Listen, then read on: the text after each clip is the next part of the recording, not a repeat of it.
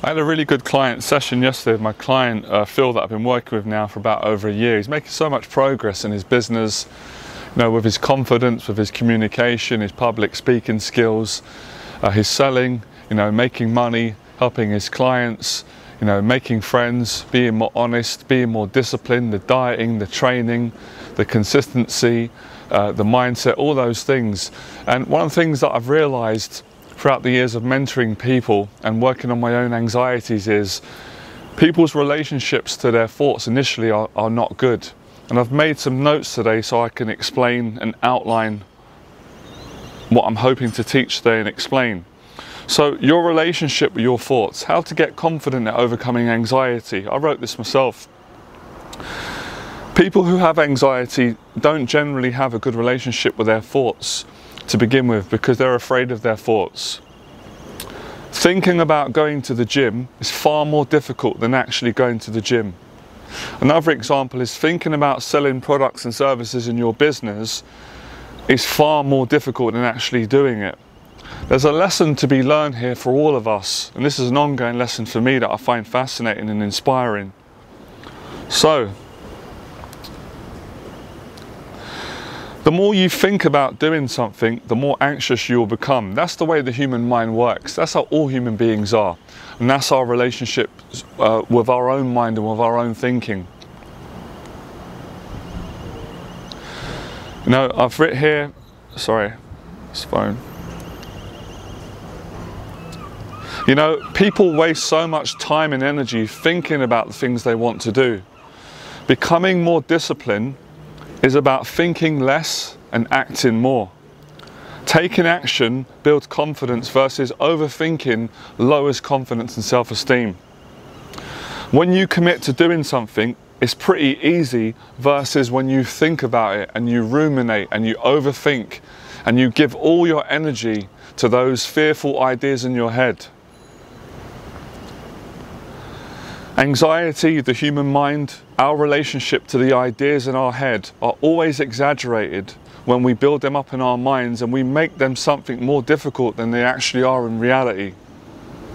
This is why it's so good to take action, because when you take action, you get proof that the negative, fearful ideas in your head are false. You also get confirmation that you can do it and you have done it, and that builds confidence. And you also get wisdom, knowledge, real life experience that's not from a book or from logic or what someone's tweeted online. That gives you motivation to keep going and keep growing. I've gone on to write here, this is why it's so good to practice daily discipline, so you can improve your relationship with how you relate to your thoughts, with how you relate to your anxiety, and with how you relate to your own mind. I've helped countless clients over the years to get really good at breaking the cycle of overthinking and getting them to take more action in their lives. If you don't take consistent action in your life, nothing is going to change. When you take consistent action, your mental health improves, your confidence improves, your attitude improves, and your mindset becomes much stronger. So I stopped there. I could have gone on and written, I'm going to continue in this video. So this is why it's so good for everybody, not just people that quote unquote have got anxiety disorders or certain anxieties, because when you take action, things improve and you break out of that mental and emotional prison of being stuck. So of course, it's okay to do some thinking, but we always do too much. We're naturally going to think anyway. So you want to give you an example. You want to get to a point where, let's say today, I say, for my clients, you say, right, I want to make a YouTube video in my business. I want to help people. I want to inspire people. I want to increase my chances of earning more money, getting clients, or just making a video for free and inspiring people, or just sharing my thoughts on a YouTube video. As soon as you say that and think that, thinking more is all a waste of time. It's better to go, right, I want to do that. You're going to think it in your head. You're going to have an image. Go and do it. The quicker you get at thinking about doing something, making a decision and doing it, that's how you enjoy life. All that time in between saying, yeah, but my hair's not right, My clothes are not right, the lighting's not right, I've got to get them, I've got to control the whole of reality, and then I'm going to make the video. My emotion, all that is wasting time. And all that feeds into that kind of insecure attitude with trying to be perfect. You can't try and be perfect because none of us are perfect, we're not meant to be. But you can be more confident, you can become a better version of yourself every single day. So it's a discipline. I learnt this when I was a kid on a council estate, when I was getting bullied and I was terrified. You know, and had to go out and fight one-on-one. My dad made me do it. That's how it was back then. I was petrified of anxiety, of someone beating me up, humiliating me, embarrassing me, bullying me. All these things happened until I realized when I took the action, although I was terrified before, it was easier. It's much easier to stand up to someone and to have a one-on-one fist fight than it was to sit at home and think about doing it. Think about what the bully could do to me, or think about the worst case scenario. That's terrifying. That's absolute agony. The longer you stay there, the more scary it becomes, the more you suffer, the more pain. And then your mind goes into crazy places and creates things that are just weird and not even true. So you can dig a deeper and a deeper hole by thinking about doing things too much. And I said this 12 years ago when I first come on YouTube, that people read so many books and they overthink so much. It's because I learned that through my life experience. I learned that through seeing people talk too much and not acting enough. And I obviously learned from seeing people, men and women, that were really brave. They took the action. And when you take the action, you can tell when someone's taking action. You know, you can see it in their character, you can read it in there, but you can sense it in everything. So everyone can do it. No one's better than anyone. It's about practice, and it's all discipline. And it's all about courage. It's not about getting into these deep psychoanalysis, these deep perspectives. That just messes you up. You make something so simple, like going to the gym and enjoying the gym, you make it into some deep psychoanalysis, philosophical thing that it's not even that. And of course, you know, psychology has its place, and I've always enjoyed some psychology, but in this area it don't work. It's a waste of time. It's a waste of time. You know, you don't need deep psychology to make a YouTube video. You don't need deep psychology to get out of bed and brush your teeth. You don't. These are ideas that people have decided, and they don't help you, these ideas. They cause suffering, misery and pain. The idea that I'm telling you works. It creates happiness and peace and gratitude, and that's take action and to simplifies things. So you don't need all this deep psychoanalysis to go to the gym, and you definitely don't need it to socialise. I challenge anyone who says you do. They're wrong. They're wrong. That's not natural. That's not fun. You don't enjoy relationships when you analyse everyone's behaviour in your own. There might be a time to do that if you're a psychologist or a therapist, but even a therapist has to take a day off because the head's going to explode. You know, second guessing everyone. We naturally have instincts anyway. We can sense when someone's genuine. We can sense when they're fake. We can tell. We've got a built-in human intelligence. We don't need to add to it. We need to subtract from it. We need to do less maths, more action. And that's where confidence comes from. Confident people don't analyse too much. They don't second guess. They just set a goal, make a decision, and they do it. And the beautiful thing is, you don't have to be perfect, and you can't be perfect, none of us are.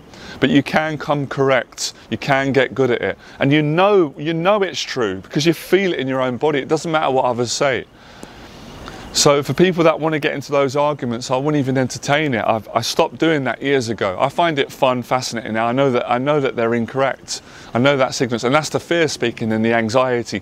When we're talking about the area of discipline, you know, going to the gym, being a better person, working in our business, most of the things in life don't require thinking. This is where all human beings suffer. We think too much, we engage too much, and we think we're our thoughts. We're not our thoughts. We're not our thoughts, and we're not our emotions. But these are some of the gifts that come with being human, and you can get a better relationship with thoughts. So I'm not saying that all thinking is bad, but I'm saying that most of it is, especially over-analysing. So there is a positive space of thinking. Like I said, you get an idea and you think, oh, I feel really good about that. I'd like to message a friend today, see if they want to go for a coffee. Send the message, go for it. That's beautiful. Oh, I feel really good today about doing a speech on YouTube. I want to help people, I want to inspire people. You go, brilliant. But when you start to say, I've got an idea to make a YouTube video, and then you're spending 9 months analysing and you're not doing it, you're not taking the action because you're scared to do it. Be honest. We've all got fear. It's that honesty again, it's that accountability, it's that communication. with your own soul, with your own spirit, with yourself and with others that care for your best interest. That communication, why aren't I doing it? I'm scared to do it. I'm scared because of the uncertainty, because of what people are going to think. So it's breaking out of that. And when you focus, you're not in a headspace where, I'm not even going to say that you don't care what people think. I'm going to say something even more mature. You're not in that space. You're in a space of gratitude. You're enjoying things. And if anything, you're thinking about being kind and helping other people. So you don't have time to think about what others are thinking. That's a waste of time, waste of energy, waste of life. So it's a discipline. It's simple. Anyone can get it. Anyone can get it. I don't care how much anxiety you got, how low confidence anyone can do this. Everyone's going to have their own opinion, but I don't believe there was anybody that was more anxious than I was when I was younger. And even at times in my life. So if I can do it, anyone can do it. My clients are doing it. Many of you have done it. So it's not about beating yourself up. It's not about putting yourself down. It's not about hating on yourself, judging yourself and judging others. It's just about learning and saying, right, let's start to build this habit. We build it one step at a time. We build it one day at a time. And when you get it and you come correct, you feel it. You feel it. There's a connection. It's like a puzzle that clicks. You can practice it right now. You've got 24 hours in a day. So if you say today, tomorrow, I'm going to clean my apartment, the place is a tip. It's unacceptable, right? The dishes need washing. I need to hoover. I need to clean. I need to water the plants. I need to fix things in order, make the bed, wash the clothes, clean the sink, clean the toilet. If you say that you're going to do it, you do it. And you don't spend 6 months analysing and psychoanalyzing and analysis about how to clean an apartment where you don't need all that. It doesn't require that level of deep thinking. That's just going to burn your energy out, run you into the ground, make you depressed, make you miserable, and keep you stuck in that negative cycle of procrastination, which is another fancy word for the same symptoms, overthinking. And it's being dragged in by thoughts that are intrusive, negative, positive, a mixture of all. Even positive thoughts can be a trap.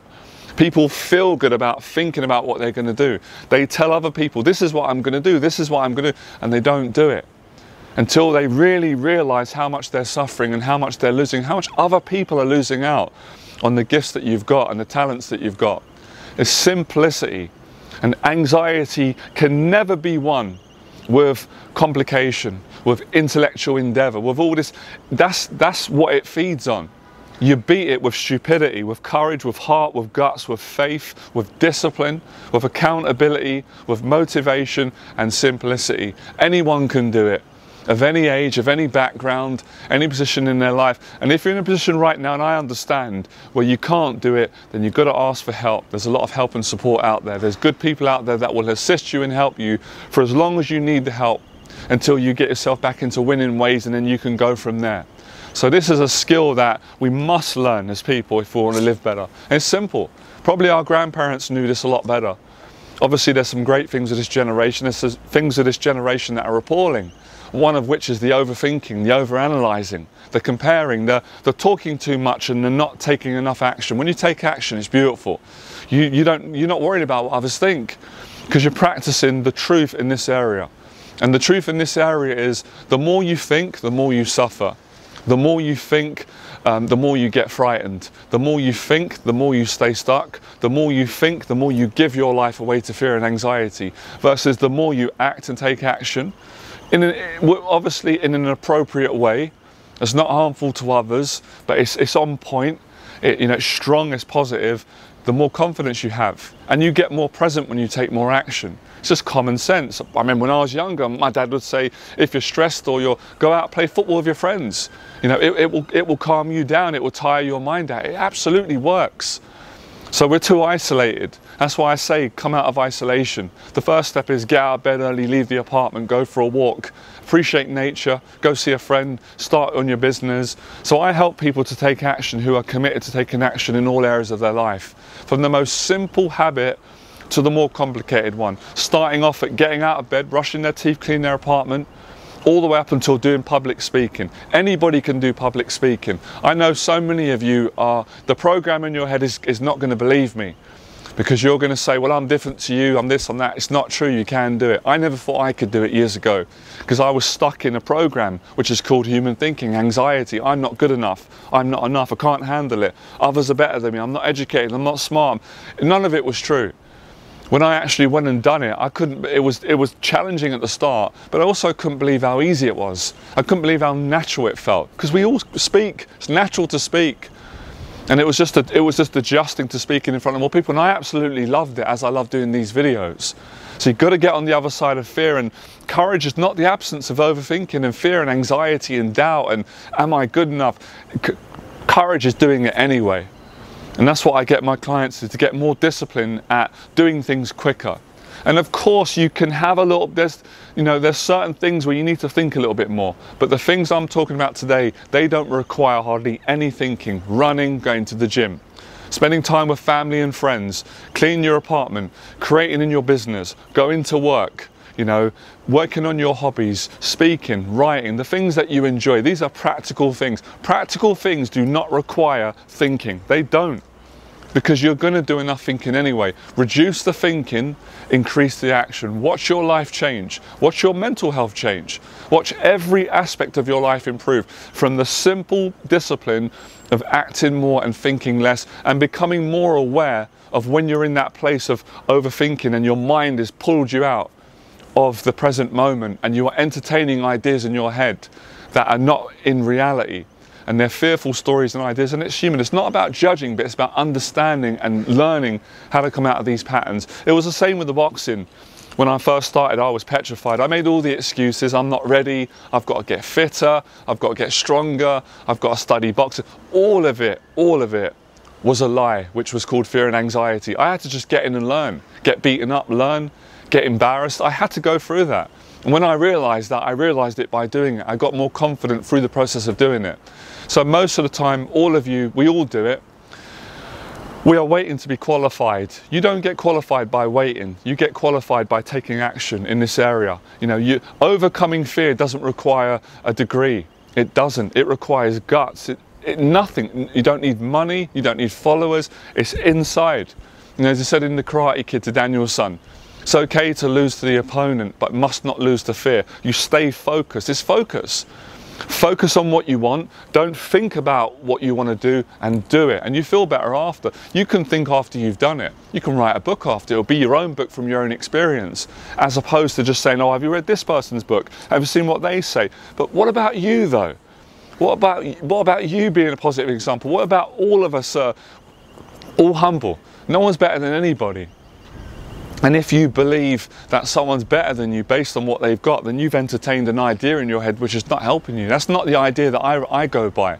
That program is out of date. But it takes courage to face that fear. But it's simple. And the most frightened person can become the most bravest person in a matter of seconds by making that decision, by making that commitment to face simple things. And if you can face simple things consistently, then you can face really difficult things consistently. So that's what I love about the simplicity and the beauty of exercising courage. It takes discipline to face things that you're scared of quicker, as opposed to putting them off and contemplating and talking and being defensive and judging, all the ways in which we hide, all the ways that anxiety plays out in our behaviors and our thinking. Once you understand the negative behaviors, then you understand the right strategy of the right behaviors. And the right behavior is acting more, doing more, taking action.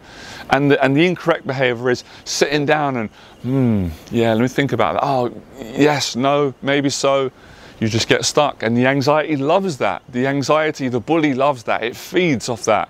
It strengthens off that. It takes all your energy, drains all the life out of you. Stop giving it your energy. Keep that same energy, put it into taking action. And of course, when you've taken a lot of action, you can rest and sleep, you can sit down. You can do a little bit of thinking then. That's when you've kind of earned it. And the thinking's more healthy after taking action. I've always learnt that. It's beautiful. But the thinking before taking action, if it's prolonged, is never healthy. It never goes to a good place, even if it starts off with a positive idea. Thinking about an idea is brilliant, but if it isn't acted on very quickly, it soon turns into a nightmare. Even if it's fictional, it's not real.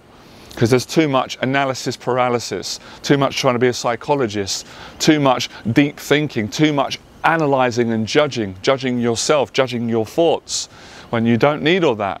And that's where true fun lies, and joy and peace and creativity in taking action and thinking less. Think about any time in your life When you were truly feeling grateful and happy and connected, you weren't thinking too much. You couldn't be, because you wouldn't be happy through thinking. Obsessive overthinking, all right? So apply this. Do not compare yourself to me or my clients, or to your friends, or to someone you follow. That's not mature, right? But don't judge yourself if you do that. Just become aware, start to focus, have a daily routine. Wake up, get out of bed, write down your goals and responsibility, and start to practice doing them one by one, day by day. You're going to get stronger, you're going to get wiser. I know all of you are intelligent already, and you're going to be more confident, and you're going to learn more than I could ever teach you through your own experiences, through taking more action and getting that discipline. And there's so much learning that you will learn through living more of a brave life, more of a committed life, as opposed to the learning which is not very good. It's not a great intelligence to sit down and do deep analysis with your own mind and play that game. It always ends badly. I don't think it's intelligent personally. I personally think it's foolish. I think a lot of us have been taught that it is when it isn't. I think it's very, very intelligent to do what we're talking about today. You know, just thinking of the film Braveheart, to be brave, to stand in front of the face of fear, and to face it and get better with it. Have that better relationship with your own mind, with your own thoughts, and learning to make some space from those negative, intrusive ideas that scare you and bring you down. And they're all based on lies. They're not based on facts. They're based on conditioning, what someone said, what you think, other people's ideas, what's out in the media. So you break out of these illusions through cutting through and taking the action, and then your whole thought process works a lot better anyway. And that's why so many people will say about people that have taken a lot of action, wow, you seem really intelligent, you must have read hundreds of books. And a lot of times they say, I haven't not read many books. It's because they took massive action. It's because they're following their intuition. It's because they're not making things complicated. They're not using philosophy to run away from their fears. They're not using anything, even taking positive things, using that as a defense mechanism to get out of the feeling of facing fear. A real intelligent warrior understands this. He understands it, and she understands it through living it, breathing it, practicing, and also failing at it, not getting knocked down and humiliated, getting back up, dusting yourself back off, going again, learning, sharing, connecting, encouraging other people. So when you get braver, you'll help your community, you'll help more people. The more braver people we've got, the more kinder people, more loving, more forgiving, less judgmental, we're going to live in a better place. And that's something really worth not thinking about, but actually worth practicing and living. So I really like to break down the value and the truth of something so simple, which is to cut the analysing down and break the pattern of overthinking and simply take more action. Whether you go for a run in the park, you go work out, you get up, you go see a friend, you go spend time with your family, you get on a plane, you go and do a trip, you go in the boxing ring, you go and join MMA, you do the things that you really want to do. You do the things that you said that you're going to do, and you continue to do these things and get better at tolerating uncertainty and the unknown, and living more of an inspired life, living more of a brave life, as opposed to living a life of a coward. I'm going to say it, right? And again, there's no shame in being a coward at times. We've all been, but we don't want to be like that forever. And it's a dictionary definition.